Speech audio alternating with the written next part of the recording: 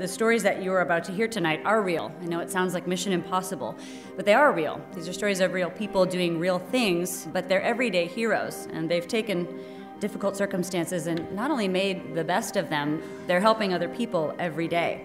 Those of you who have been around me a while know that I say it just about every other day, but teaching is in our soul. So on December 15th, 2015, Derek's life changed forever.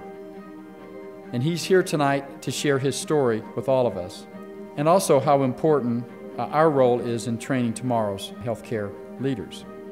So after 3 hours in freezing temperatures with 2 broken femurs, a broken scapula, 5 broken ribs, jet fuel chemically burning him, but maybe worst of all, that his friends are no longer with him.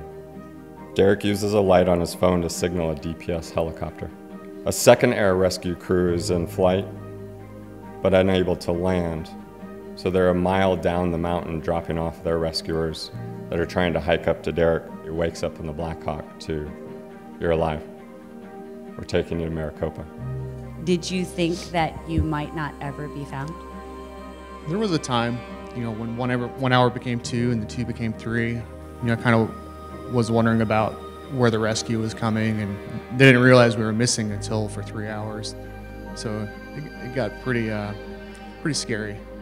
Because MIHS has such a wide range in its teaching opportunities, no matter who you go and see in this city, just ask them if they ever did a rotation at Maricopa, or ask them if they ever did any of their training at Maricopa, and virtually all of them say yes. That was my main goal. Whatever it's going to take me to get to county, that's where I wanted to be.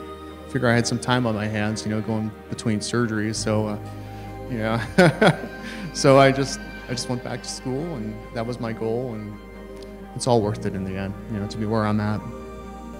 People ask me, how do you get through these things? What makes you want to keep going? And really, it comes down to a choice. I choose to make a good life. I choose to be a good person. I choose to be a good nurse, and that's my mission in life. And being a part of MIHS, that's our mission too. We choose to do good for good people who can't help themselves.